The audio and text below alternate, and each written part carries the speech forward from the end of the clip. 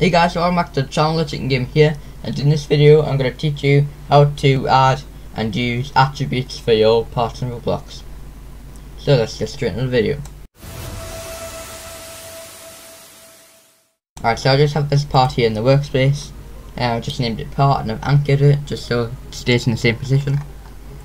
So to add an attribute you just need to click on the part.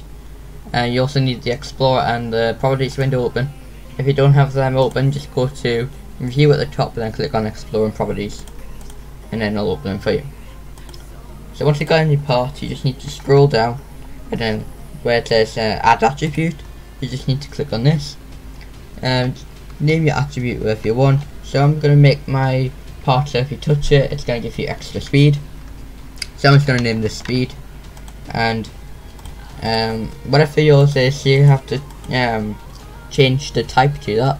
So if you want like where you have like letters, so if you want a name or something like that, then you have string. If you have boolean, yeah, that's like true or false. And a number is if you're just using numbers, which in this case I'm only using numbers because it's for speed. So once you've set up that, you just need to click on save, and then your attribute should come up down here. If you want to delete it, you can just click on the settings icon next to it and just say delete, or rename if you want to. And now we just need to set a value for your attribute. So I want to give my players 50 walk speed when they touch the part. So it'll be like that. Alright, so let's get straight into the next part. Alright, so to reference or to define attributes for your part, you just need to say local and then whatever you want. So just put whatever you want after local. So for me, I'm just saying speed because my attribute is called speed. But whatever your local is, it doesn't matter. So once you got that, you just need to say equals strip the parent colon get attribute speed. It's gonna go up to the parent and it's gonna get the attribute and it's gonna find speed. So now I'm just gonna add a little example for you, which is gonna change the walk speed when you step on it. Alright, got me an example. So the script is just gonna change your walk speed to the speed of the whatever the attribute is, which is 50 for this sake.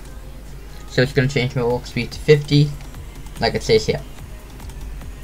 So let's head into the game and test it out. Alright, just loaded into the game. So if I step on this part, it's going to give me the 50 walk speed. And if you want to make another part where you can change it back to the original walk speed, which is 16, you can do that by duplicating the part